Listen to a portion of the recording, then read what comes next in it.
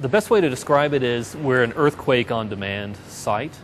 And so if you had to wait for an earthquake to excite a bridge, you might be waiting 100 years. But in this lab, we can create them at any time. And in this particular bridge here, we're testing a curved bridge. And you can see it expands the entire length of the lab. So we're going corner to corner and side to side. Some of the challenges on a particular test like this is what's below the bridge, the entire system, the shake tables, the data acquisition, all the controllers, machines, all have to work together, be up and running, and cannot fail. Because unfortunately, you've only got one shot to get it right. When the shake tables first came here, they had supplied a third-party vendor, a data acquisition system.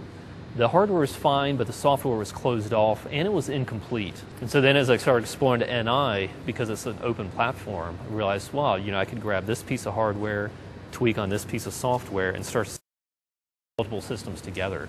And that's when I started to realize the value was, well, I could do whatever I wanted. It's almost all NI system that are coupled to the shake tables themselves. It's the data acquisition. It's systems for doing analysis after the test is over. I've got systems that are monitoring the bearings on the shake table.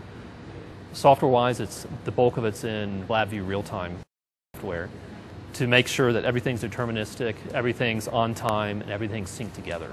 There's no question we wouldn't be doing these type of tests without National Instruments, without the hardware that you guys provide and the software.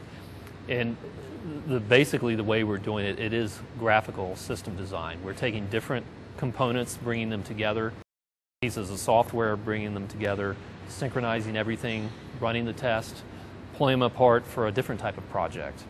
It allows me to guarantee that I can do them right, test them long before we have the project, and ensure that they work when we implement them.